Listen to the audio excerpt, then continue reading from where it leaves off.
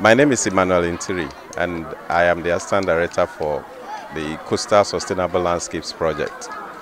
This project is implemented by the U.S. Forest Service International Programs and is funded by the United States Agency for International Development.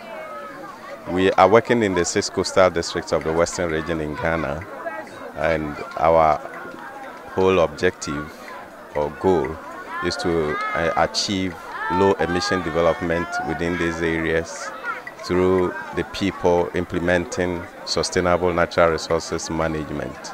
In other words, as they implement their farming, as they implement all their livelihood opportunities, we are encouraging them to ensure that we are reducing a lot of the carbon emission that we are doing, while also ensuring that we enhance the productivity of all that we need to do.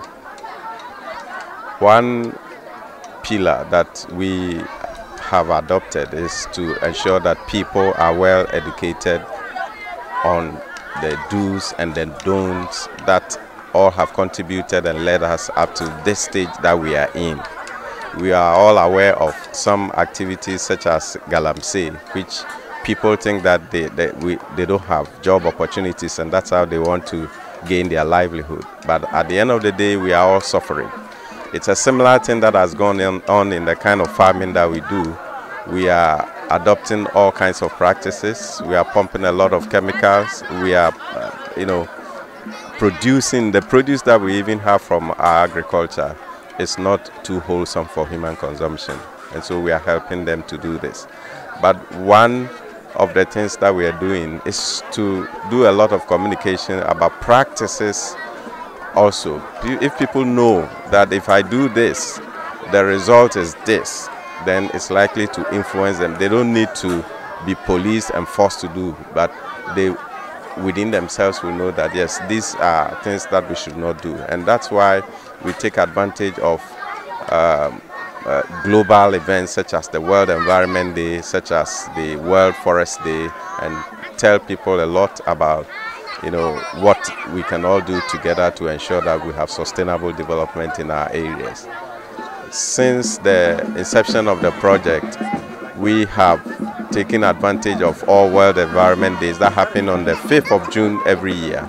And we are trying to let the people understand why we all have to put all our efforts together and make sure that our environment is safe, to ensure that our livelihood goes on, to ensure that our living actually is not impeded, is not put in any bad shape that can affect all of us. And this is what has brought us here today.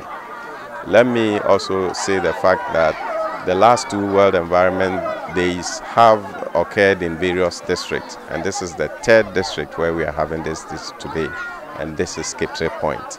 It's a small community, and we still think that they are important to us. They must also be aware of what is going on globally. You see the kind of road that is leading to this place. They are not having a lot of interaction with a lot of people, they don't have the internet connectivity and all that, but such events all come together to ensure that they also are abreast with what is going on globally. Thank you.